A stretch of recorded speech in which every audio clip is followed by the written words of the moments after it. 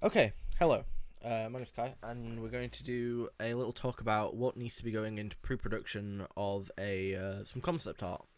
So the first thing that you need to work on is a little concept document, basically describing how your character is going to look and what you feel the character should be like.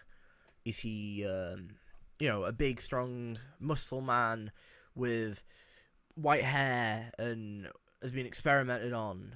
Give him a bit of backstory. Talk about that. And then I feel next should go on to mood boards. Mood boards are actually super useful because they will help you out like insanely. You can go get different items, like I got some different types of armor and a leather coat to like.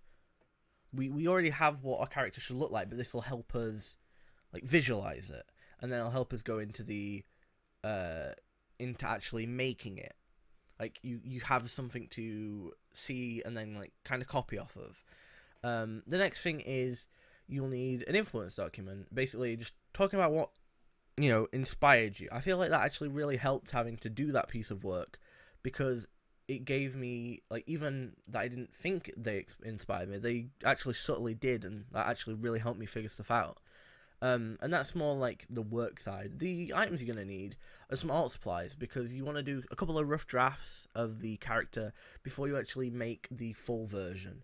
And then a computer to do the research on, and also to, make the art later on. Alright, I hope this video is good for you. Bye.